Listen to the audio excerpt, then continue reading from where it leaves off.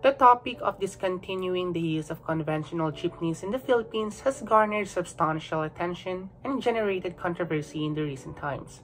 The policy decision to modernize the public transportation system has elicited ethical consideration and prompted inquiries into the effect on diverse stakeholders. As we delve into this subject matter, it is imperative to examine the ethical dimension that encompass the phase-out of jeepneys and its potential ramification for both society and the individual affected.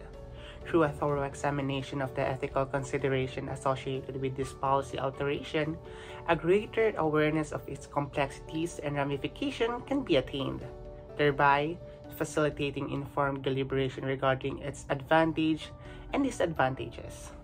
The elimination of conventional jeepneys in the Philippines has raised ethical arguments, which has in turn prompted an investigation of the situation through the lens of utilitarianism.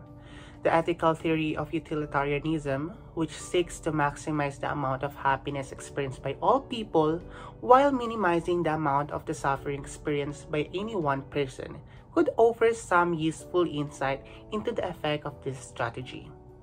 While the phasing out of traditional jeepneys promote overall happiness by improving transportation efficiency, enhancing road safety, and alleviating traffic congestion, there is counter-argument to consider.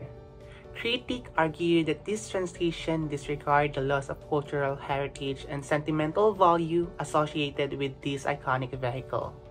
However, phasing out traditional jeepneys can lead into positive outcome. The Land Transportation Franchising and Regulatory Board, or LTFRB, highlight the improved fuel efficiency, better maintenance standards, and advanced safety for features of modernized jeepney. Moreover, studies conducted by the Metropolitan Manila Development Authority, or MMDA, demonstrate the determinal effect of traffic congestion on productivity and quality of life. By this, it becomes evident that the phasing out of traditional jeepneys can indeed contribute to maximizing overall happiness by improving transportation efficiency, road safety, and reducing traffic congestion. While the phasing out of traditional jeepneys promote environmental sustainability by reducing greenhouse gas emission and addressing air pollution concern, there is counter-argument to consider.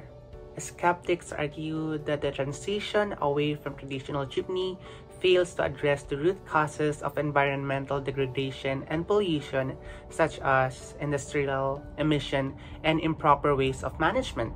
However, phasing out traditional jeepneys can lead into positive environmental outcomes. Studies conducted by the Clean Air Asia organization highlight the significant contribution of transportation, including traditional jeepneys, to the air pollution in urban areas. By replacing this vehicle with modernized, eco-friendly alternatives, the aim is to reduce carbon emission and improve air quality, leading to benefit for public health and the environment. This evidence of phasing out of traditional jeepneys can contribute to environmental sustainability, aligning with the utilitarian principle of maximizing overall happiness by minimizing the harm.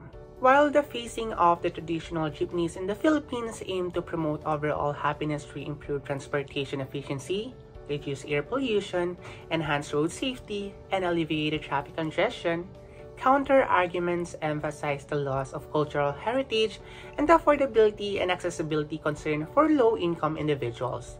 To address this concern, it is crucial to strike a balance between modernization efforts and preserving cultural significance. Additionally, the government should ensure that alternative transportation options are affordable, accessible, and meet the needs of marginalized communities. By considering the utilitarian principle of maximizing overall happiness, policies can be implemented to optimize transportation system while taking into account the broader well-being of the public.